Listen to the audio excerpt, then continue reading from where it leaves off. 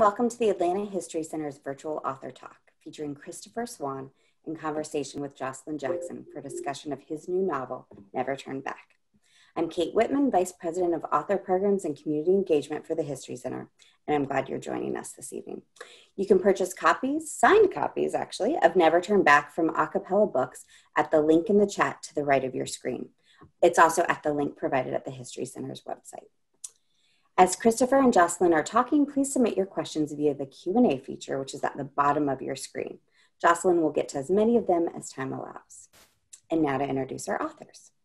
Christopher Swann is a novelist and teacher in Atlanta. He earned his PhD in creative writing from Georgia State University. In 2018, Chris was a Townsend Prize finalist, a finalist for Georgia Author of the Year Award, and longlisted for the Southern Book Prize with his debut novel, Shadow of the Lions. He lives with his wife and two sons in Atlanta, where he's the English department chair at Holy Innocents Episcopal School. Joshilyn Jackson is a New York Times and USA Today best-selling author of 9 novels, including Gods in Alabama, The Almost Sisters, and Never Have I Ever.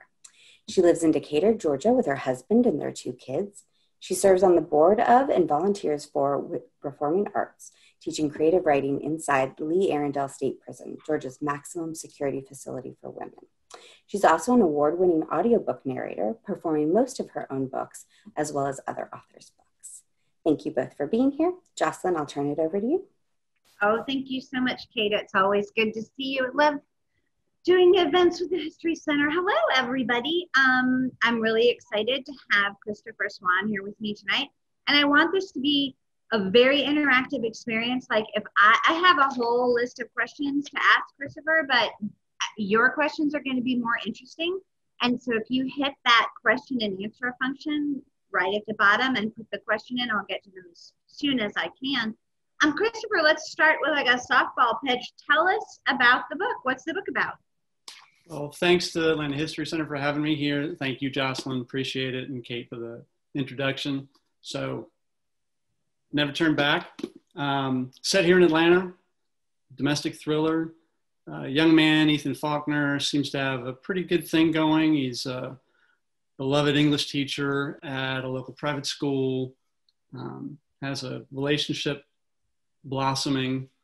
And it seems kind of remarkable given the fact that 10 years earlier, Ethan and his little sister Susanna, were tragically and violently orphaned, had to go live with their uncle Gavin, who Ethan finds out is more than a little shady. And he's turned his back on all that and trying to get on with his life. But his father, one of the last things his father told him was to watch out for his sister. And his little sister, Susanna, he's probably the most interesting character I've ever written. And she doesn't really want to be taken care of. She shows up in Ethan's doorstep, trouble follows, and Ethan's got to deal with that and also finally face his past. So that's it in a nutshell. Yeah, it's a fantastic book. I got to read it early and I wrote a blurb for it. I just loved it. I thought the whole thing was a roller coaster ride. I do want to tell you guys that this is a keep yourself book. You're going to want this book. And when you hit the link in the chat window and buy it from Acapella Books, you're not just going to get a great book with a signed book plate that Christopher will take care of. You're also going to be supporting one of Atlanta's flagship indies. Acapella Books has been around forever. They're a community hub, and we're in the middle of a pandemic. So please go ahead and hit that link. I know you're going to get a copy, but get it from Acapella. I want to talk a little bit about this main character. A teacher, you say. At a private school, you say. So this is a guy that you have a little bit in common with. I do. I hope that I'm a little bit more put together than he is. I like to write about characters who are imperfect and make mistakes and then try to fix them. And maybe their heart's in the right place, but they don't know how to do that. They don't know how to do it well. But yeah, I draw on that world, but he's not me. Like Christopher Walken, I saw an interview with him a while ago, and somebody said, how do you do all these characters? And he said, all of them are a little bit kind of me. I mean, everything filters through me. because obviously I act and I learn things, and I'm not just playing myself, but everything's a little bit me. And so when I write characters, I just have to be kind of aware of that. But then I try to write about characters. I think about who I am. Okay, I got a character who's the opposite of me. So what would the opposite of me do here? But yeah, Ethan was familiar, but I damaged him, because that's what we do. You're so mean. We all have to be mean. It's in the job description. Yeah, no, I always say, like, none of my characters are me, but they're all mine. Yeah. That's a good way to.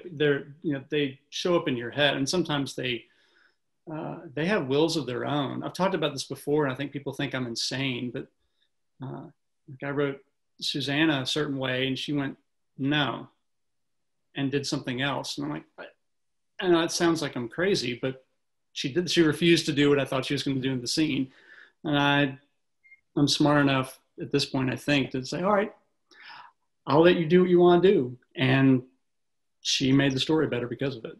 I really believe that's true. And I know it does sound super woo-woo, but it's really a very concrete, normal thing. Experientially, it feels really normal to have your characters have wills of their own. And I kind of think that, like, the more you fight them, the worse your book is. And when you listen and let them do the thing that's making you uncomfortable, that's when you're getting to the book that you wanted to write in the first place. Absolutely. Yeah, if you're not,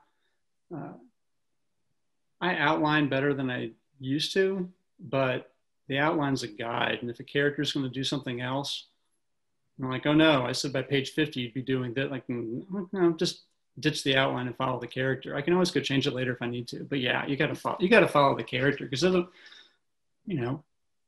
plots are great, and I love stories that have things that happen, but there's only so many of those plots, and every human being is unique. So the characters are why people really like to read, I think.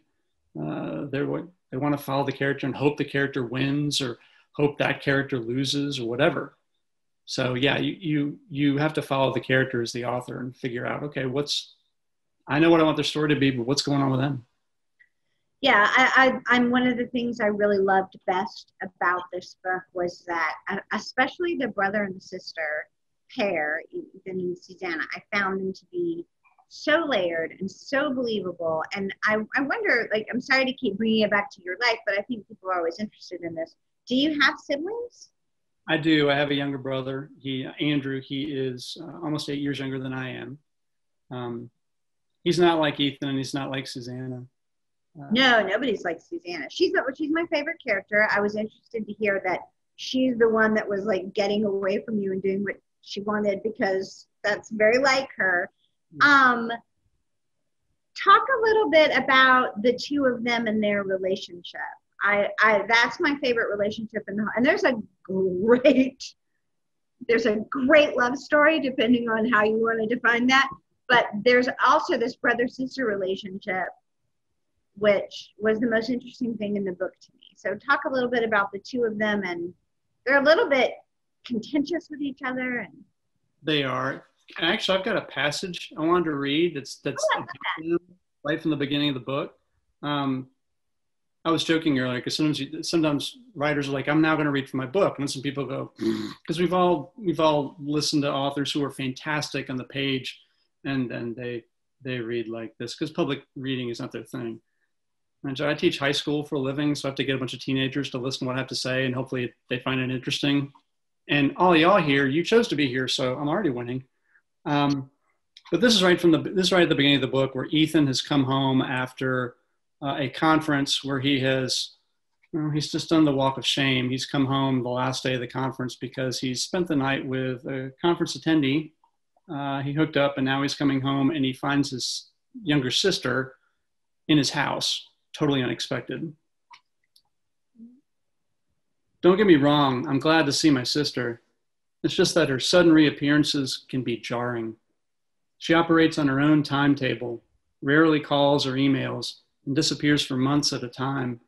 So seeing Susanna in the flesh is really the only confirmation I ever get that she's even alive.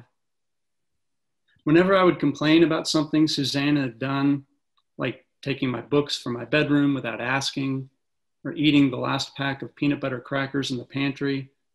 Mom would commiserate, but she always ended those talks the same way. I know it's hard having a little sister, she would say in her Irish lilt, but she's your little sister, Ethan. She's the only one you've got.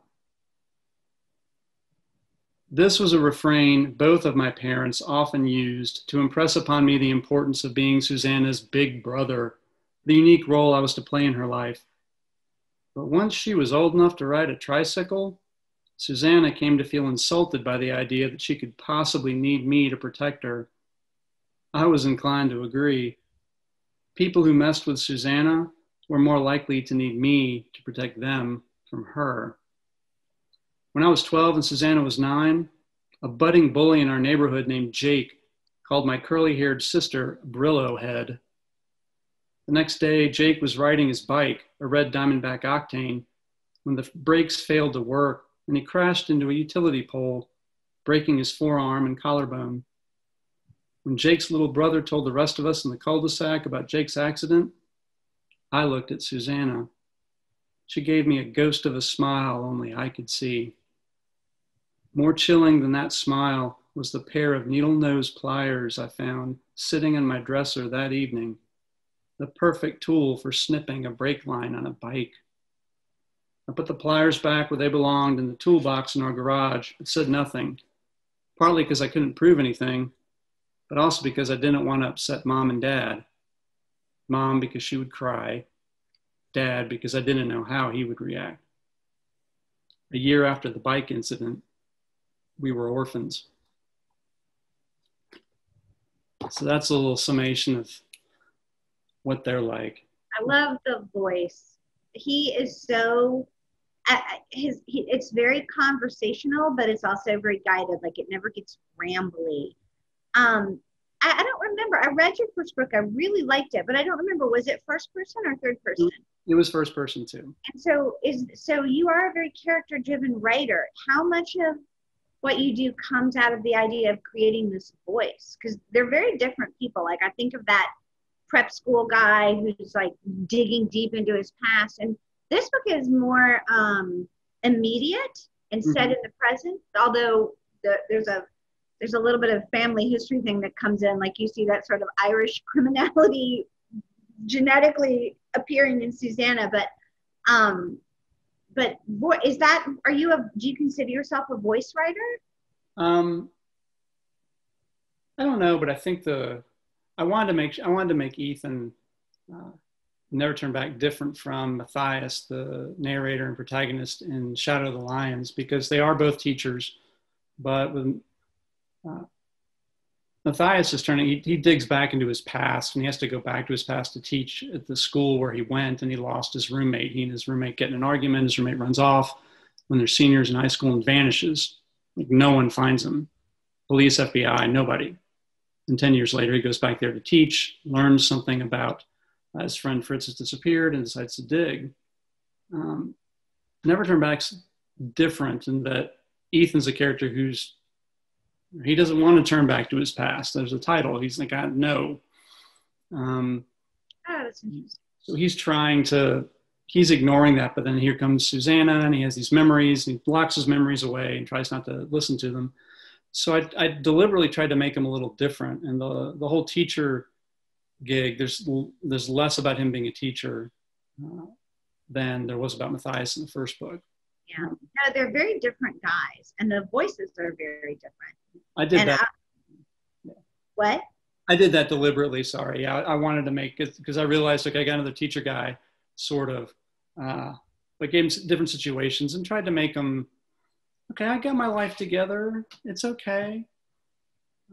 Yeah. Well, if you have not read Shadow of the Lions, I'm willing to bet Acapella can hook you up with that one too. But here we're talking about Never Turn Back. And if you look in the chat, there is a link to Acapella Bookstore. You should click on that and go ahead and get a copy. And also, signed books, best Christmas present in the world. And this is a propulsive thriller that a lot of people on your list would really like. Just saying. Thank you. So, is this the beginning of a series? It didn't start that way. Whenever at Shadow, people said, "So what? Are you going to write a book, a follow-up?" I'm like, "No, I'm done with." Why? I was done with them. Like I wrote, but people want to know what happened afterwards. And then I wrote this, and after Never Turn Back, after I finished writing Never Turn Back, I missed these characters, especially Susanna. And so I was talking with, I'm friends with Brian Panowich, is another Georgia writer, is a friend of mine. He's like, dude, you've got to write a Susie book. And at first it took me a minute. I'm like, what's a Susie book? Like, I didn't know what he meant. I was like, oh, you mean, I'm like, well, what would I? And we talked about it some.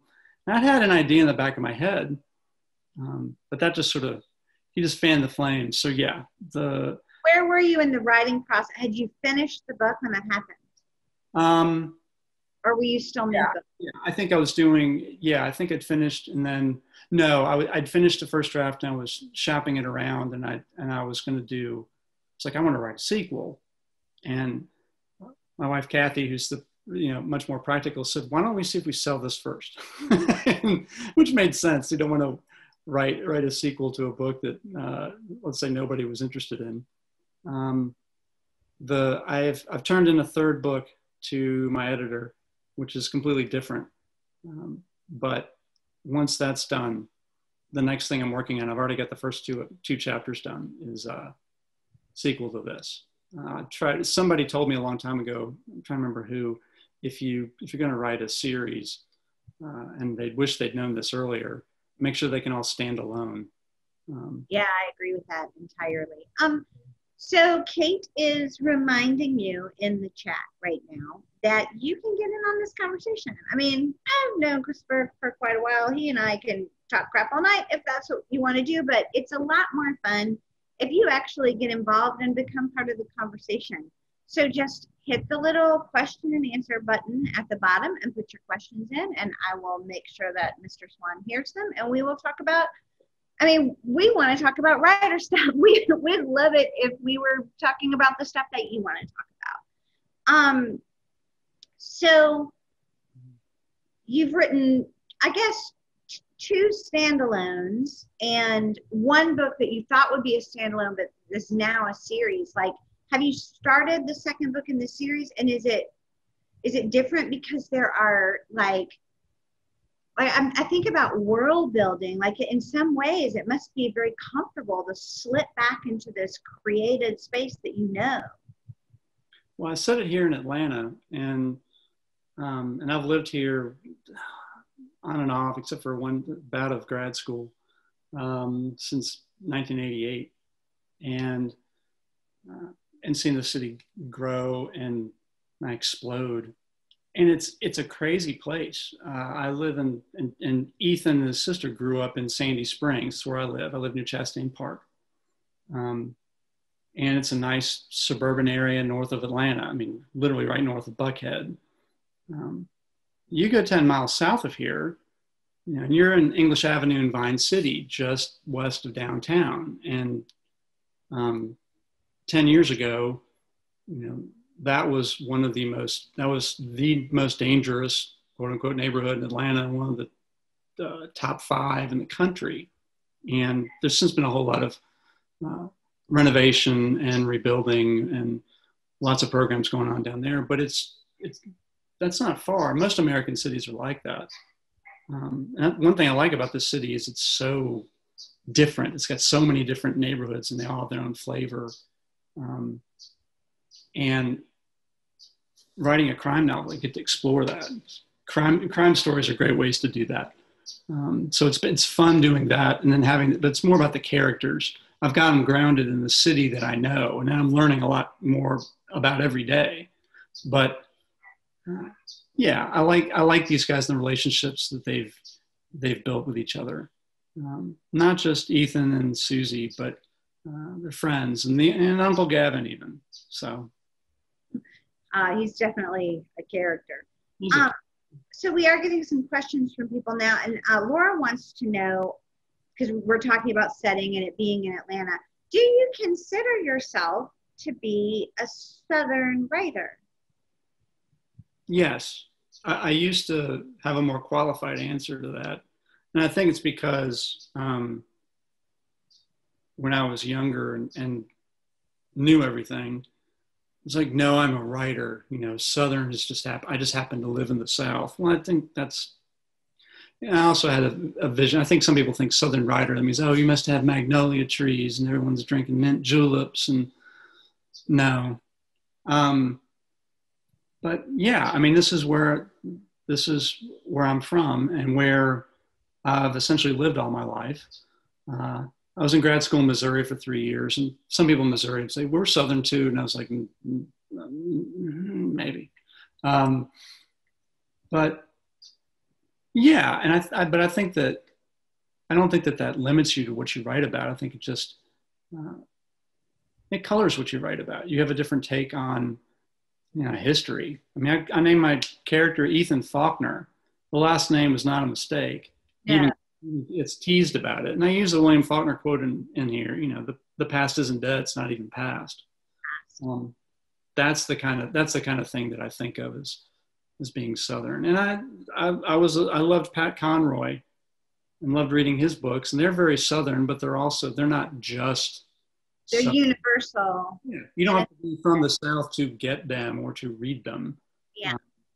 Well, I mean, I don't know if, I definitely think that, I think that actually is better. Like, I think to be un-Southern and enter into that world, I like to read books set in England. I like to read books set in Africa. Like, there's an armchair travel aspect where if you live in the West or up the East Coast pretty far, it's a way to enter into another culture. And I think that flavor really brings something to the book.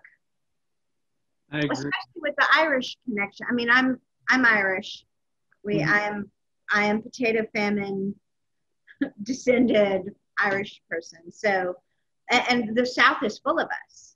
Right. I was, you know, because you think, oh, it's all Boston, New York. Like after Boston, you go to Savannah if you want, you know, St. Patrick's Day. I mean, that's the large, and it's huge. And I've, yeah, the very first novel I wrote, which is under my bed and is going to stay there. It was part of it was set in Ireland. Oh, really? Yeah. And third-rate Pat Conroy wannabe, me writing about a father-son fisherman family that go at it like this. They live on the Georgia coast. The mother's just died of cancer. The IRA is involved.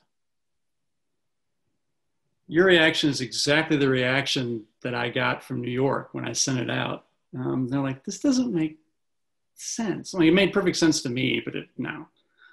But I also, like, if you hadn't written that, would you have been able to write? Like, you learn how to write a novel by writing a novel. So I don't think any of those under the bed books are ever wasted.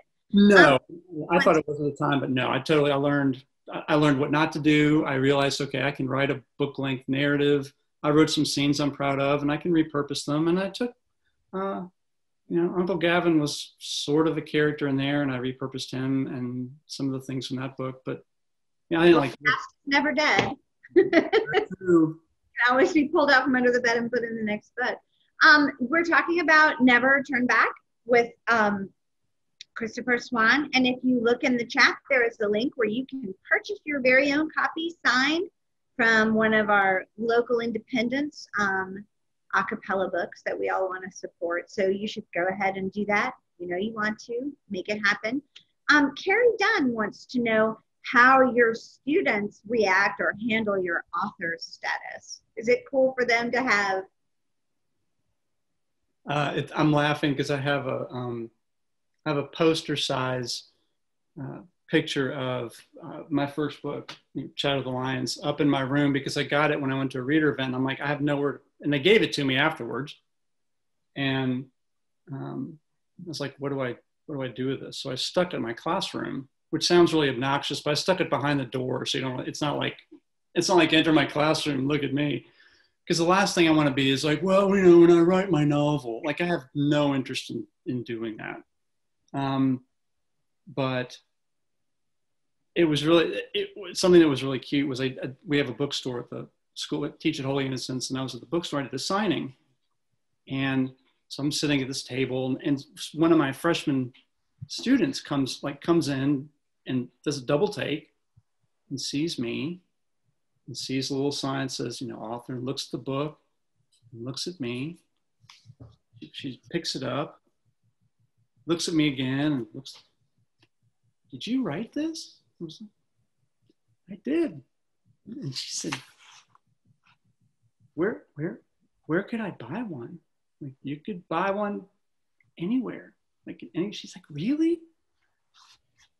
Because they charge a whole lot for things in this store. I start laughing.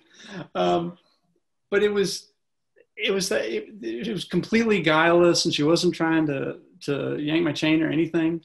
It was really sweet. I don't make a deal about it, and they don't. Every once in a while, they're like, "Did you write a book?" And someone's like, "Oh yeah, my mom read it. It was great," or whatever. Usually, or if they didn't like it, they at least lie and say, "Yeah, my mom loved it.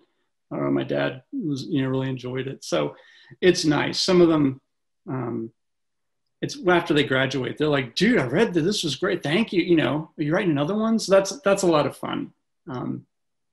But then, I'm the guy that's grading their papers and saying, "Yeah, it's a comma splice. Don't do that." So if they have any sort of, I don't think there's any sort of holding me up on a pedestal. I'm the guy that's still grading their papers and teaching them Shakespeare. So that sounds about right. My children are, I guess they're just used to it. They're completely unimpressed with it's just normal. Mom has another book out. We have to go to the launch and wash our hair and look nice. Are yours that way, or are they more excited about it? They're excited about my younger one, Sullivan. He's 13. He posted he came in here and took a picture of my book right at the end of Instagram and said, "Oh, look, my dad wrote another book. Congrats." Another book. Every time I turn around, put like a smiley face or something in there.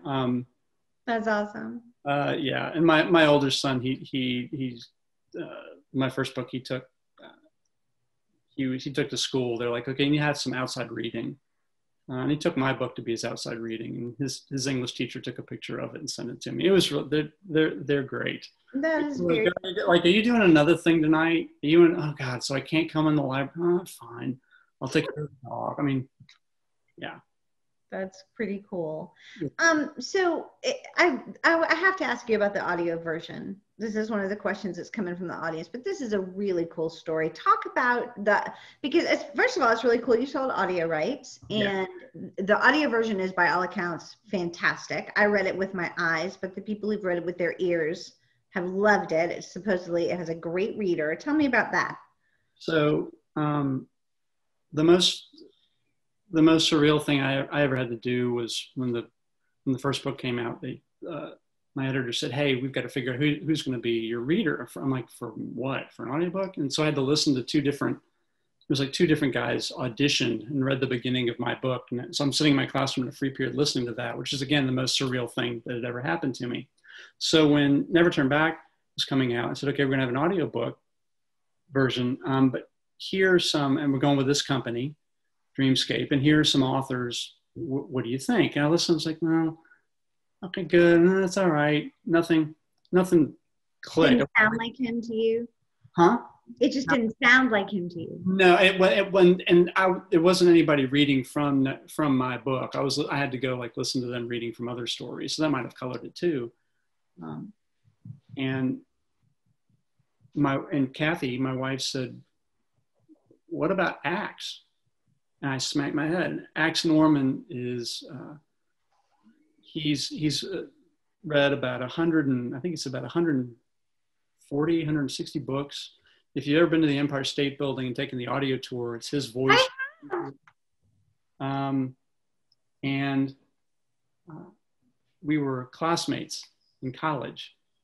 And so I reached out to him and he said, I'm flattered. I don't really do voices. I'm a narrator. He said, "But if you're going to trust your book to me, I want to give it extra special care." I said, "I have no idea how this works. Could you do something with Dreamscape? I'm just and it worked out. And so, yeah, my college classmate is the narrator for Never Turn Back. And the long sample that I heard they sent to me, it sounded fantastic. And yeah, I've heard the same thing. So it was really cool to have somebody I know personally who's a great actor and a great guy all around and a total pro. Yeah, he nailed it. I think that's really cool. If you want the print version, go ahead, open the chat, hit the link, and buy it from Acapella. Support your local indie, and you will get a signed copy from Christopher. And don't forget to put your questions into the question box. We're doing those now. We have this is interesting to me as a person, as a woman. I always get, how do you find time to raise children and write a book? You're getting, how do you find time to write and teach? Even when I had a full-time job, I was always, it's just weird. No, I mean, I'm not saying anything against Colin who's asking that. It's a great question, because if you have more than one thing that you're doing, how do you balance that? I'm lucky enough to work in a great school that has been very, very supportive of my writing habit, and, you know, promoted me and everything. And so I've always felt supported, and I always felt like, okay, it's okay for me to go write. I don't write during the school day or anything like that. I'm teaching full time when I'm there, but I've done this for a while, so I'm able to, and working in an independent school, I don't have the kind of class size that some cousins who teach public school in North Carolina, they got 130 kids and I've got 49. Wow. Kind of thing. And we don't have many duties and outside of class, and I tend to have my summers open. So my summers are when I get a whole lot done. So I've figured out how to do, I don't get up every morning. I tried to do that for a while. I'm gonna get up at 4:30 and write for a couple hours. By the time the coffee kicks in and I'm away, I'm like, oh, and now it's time to go to work. So I think once my kids were born, I became more of a night owl. So I will, I just sort of gave up on watching TV, which doesn't hurt. I mean, we'll watch some things, but I don't have to worry about it. We'll watch it some other time or watch it some weekend. And try to write when I can. Like I said, and it helps that your wife is a writer too. Like you both create that time, that room for each other to work. Yes. Like I think that's really, I think y'all are a really cool couple in that way, in the way that you're so supportive of each other's work and you create space and time for each other to work. That's, I think, really challenging with two writers in the house. And yet I don't know another couple who does it better. Maybe as good, but not better. We write, and we write very different things, which is, I think if we both wrote crime fiction, or if we were both writing, romance novels or whatever genre, I think then it's something I've learned, I learned getting into this world and, meeting people like you, meeting other great authors, that while there are jerks out there, and I don't think I haven't really interacted with them in the publishing world yet, knock on wood, but everyone's so supportive and generous. It's not like a zero-sum game. It's not like, God, Jocelyn's got a book out, great. Like people buy more than one book. Like, yay, buy her book, buy my book. And that's true. If you just have the one, by the time you're going through it the fifth time, it's just has lost the ability to surprise you.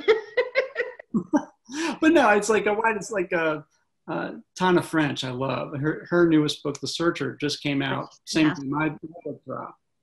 And I was like, oh, for a second, I was like, oh, great, right? Like I'm in competition with Tana, but yeah, I feel like you'll both be okay. I think it's going to be all right. But no, it's like I say, yeah, people buy more than one book, and again, people have been so kind and generous and supportive. And I think that's because most writers are like, look, I get it. I've been there. And many are like, we're still there. We wrote a book, maybe we've had success with it, and that's nice, but it doesn't mean a whole lot when you sit down and you're working on book number 2 or book number 10 or whatever. You're still, okay, can I write a story that people want to read? You have to sit down and face that blank. Page again. So I'm going to combine some things that a bunch of people are saying. There's at least 3 comments saying, I love Susie. I crave more Susie.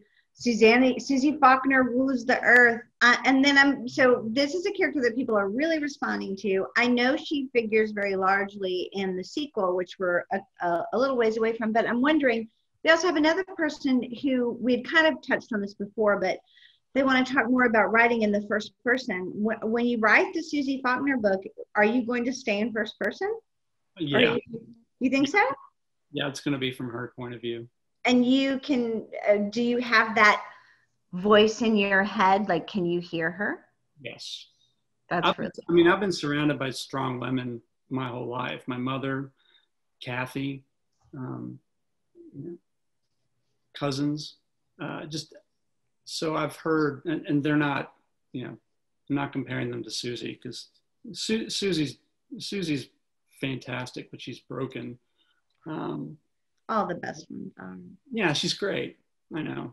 Well, I mean, if everything's perfect, then yeah, I wanted to, she kicks ass and takes names, but she's not. I also wanted to make her. Oh, she's so likable. I wanted to make her, but also I wanted to make her a woman. I didn't want to, she can hang with the boys, but she's a woman. Yeah. She's not, I didn't want to. I found her to be super, I mean, she's super broken, but she's also really, she's not accessible. That's not the right word, but she's super, like, you have so much empathy for her as a reader. And I found her to be a very realistic, layered woman. I really love her. She's probably my favorite character in the book. No offense to Ethan, who I followed for a whole novel joyfully, but to me, she, he was sort of the legs and the lungs. She was kind of the heart. Yeah.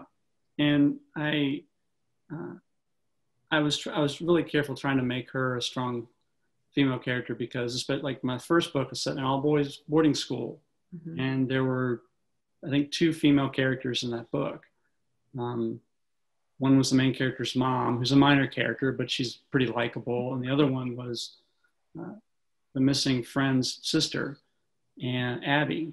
And I tried to make her as strong as I could, because she was competing with a whole lot of male voices. And in this book, I've got a lot of male characters too, but I've got two pretty strong female characters. Very different. Broken in very different ways. Yes. And I wanted to make them, I wanted to not make them stereotypical. And I didn't want Susie to, I didn't want her to be like, she's like a boy, but she has breasts, like, right. As somebody somewhere was like, oh, okay, this is like this character in some other book was like, it's like a boy with boobs, excuse me. But and I laughed at that almost. I thought, no, I know what you mean. Like you made her you made this one character just like a guy, except that she's a girl. And I tried to make Susie her own thing. And it always makes me think of what's that old movie with Jack Nicholson as the author, where he says, somebody asked him how he writes such realistic women characters, and he's like, I think of a man, and then I take away reason and accountability. It's just so horrifying. And I add boobs, he did not say, but he should have. Because I have seen that before, but I read mostly women, and I found Susie to be so layered and so relatable, and so I can't wait to read another book with her in it. Well, we are winding down. We're almost out of time. I think we've gotten to most of the questions. If you have a question, this is like your last chance to get it in. I have one more question for Christopher, and then we'll check and make sure we've gotten them all, and then we'll call it a night. So let me just remind you one more time, open the chat. Click that link, support your local independent bookstore a cappella, and get a great signed book to give to somebody for Christmas. You can do that thing where you kind of open it carefully and read the book, and then you have this great signed book for a Christmas present. That's naughty, but I would never do that. But you should. So I want to just talk to you about being a person who writes about crime and writes these sort of thriller. And there's a huge audience for this. Like, we seem to be fascinated with this. Why do you write about it? Why do people read about it? What's the deal with that, Christopher Swann? Everybody, I think we've got a strange relationship with crime in America. Like nobody wants to be a victim of crime, and no one wants crime in their neighborhood, and yet we sort of mythologize it, in our movies and our books. I mean, heck, our country exists because, well, Great Britain thought that we were criminals. We're like, no, thanks. We're having our own country. They sent troops over to stop us. Thankfully, it didn't happen. But crime's a violation whenever there's any kind of a crime, and there's different levels, obviously. When that happens, people want to see order restored, and whether it's going to be like a law enforcement officer or a private investigator or a civilian, right? A crime is a great way to talk about anything. It puts your characters under pressure. It reveals a lot about characters. I'll tell you a story. When I was in college, I drove a Suzuki Samurai. You remember those? They're like these tall, narrow Jeeps, and it had a soft top. And one morning I got up and I had to drive to campus to go to class. So I got in my car, started it, and went to turn on the stereo, and my hand went right through a hole in my dash. And I looked down, and there's a hole where my car stereo had been, and wires sticking out. Someone had sliced open the soft top and climbed in and stolen it. I was outraged. Like, my car had been parked, safe and surrounded by other cars right up against the house where I lived. I drove to the police station. Joshilyn, I filed a report. And part of me thought, like, there's no one who's more self-confident or arrogant than a college sophomore. And I was like, I walked in, and the police officer was, took the thing. Part of me was thinking he was going to say something like, oh yeah, sounds like George. Like George is the town ne'er-do-well. Me and the boys will look in on him. And that later he would lead a SWAT team into George's apartment and kick down the door, and they'd catch George red-handed at the kitchen table with my car stereo, and I'd get it back, and he'd go to jail. And at the same time, he would be sorry. Yeah, it would be, and I'd get like a commendation from the mayor or whatever. And most of me was thinking, I'm never going to see the car stereo again. And I didn't. And I called my parents. I was upset about it. My dad said, that's okay. Let's go. You're fine. Is the car okay? Why don't we, go look for another one. We can replace it. And that tells you a lot too. For me, it was like a inconvenience. And for what I thought was not very much money, I went and got another stereo, and it was probably better than the one that came with the car. But for somebody else, that could be devastating. I had an extra $150, $200, my family did that we could spend on that. Not everybody does. Crime can do that, can show you a lot about the characters who suffer from the crime, and the people who commit them. And there's an author I love, a guy named Martin Cruz Smith. He wrote Gorky Park. Oh yeah, I read that. And the whole series, he wrote a whole series with the same main character, Arkady Renko. He's a homicide investigator in Moscow in the Soviet Union, and then later in post-Soviet Russia. And in one of the novels, it's actually right before the Soviet Union falls, he's talking to some expat Russians. They're like, you're a policeman in a police state. Like, why do you do this?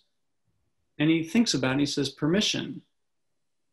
When someone is killed, for a short time afterwards, people have to answer questions. An investigator gets to investigate and explore, and you see how the world is built. A murder is a little like a house split in half. You get to see what floor is beneath what floor and what door leads to another door. And I thought that was a great comparison, because when you have crime, somebody goes to explore, let me figure out what's going on. And they always find answers, but they might find the answers they weren't looking for. They always uncover something. And that's red meat to a writer, at least to me, right? I mean, you get people poke around in people's secrets. People don't like that. And so you might find answers to the question you were trying to solve, but you're going to find other things too. What are you going to do with that? So it just creates a whole great moral story for the characters. You automatically get a great plot, and everybody likes to see, like, is the crime, is the bad guy really bad? Is the crime bad enough? We're going to see the bad guy punished. Maybe. Maybe. Got to. Christopher Swann, author of Shadow of the Lions, who has completely avoided the sophomore slump that all writers fear by delivering a fantastic book, Never Turn Back, that you can order right now from Acapella. Thank you for spending this time with me in the Atlanta History Center and all of these readers. Thank you for the book and thank you for your time. I've really enjoyed this. Thank you. I'm going to do 60 seconds evangelizing for indie bookstores real quick. Do it. Go. These places, these are not just marketplaces. They're temples, and they've been hurt. Like everything else has been hurt by this pandemic, but indie bookstores especially, they thrive in community. And community is now thrown on, well, we're doing this right now. When I was in an independent bookstore, Park Road Books in Charlotte, on tour a few years ago, I got there early. I'm walking around in the aisles, looking at the books. Customer comes in, goes to a bookseller, says, yeah, I'm looking for something like Gone Girl, but a little less dark and with characters I might actually like. And I start laughing because I'd read Gone Girl, it was very propulsive. And at the end of it, I'm like, I hate all these characters. And the bookseller didn't bat an eye. She said, okay, I've got 3 suggestions for you. Come on. I thought, that's why we need these guys. They know books. And they will bend over backwards to get the books to you. And they provide a great service, not just for authors and for writers, but for readers. So if you can, I'd love everybody to buy a copy of my book, but if you don't buy one of mine, please buy something sometime soon, even if it's a gift card from an indie bookstore. It will make my day, and it'll make yours, and it'll definitely make theirs. So. And it'll make our city and our country better if at the end of this, we all can leave our houses, we still have our bookstores. They make us better. Thank you. Thank you. Absolutely. Thanks for being here. Good night, everybody. Thank you.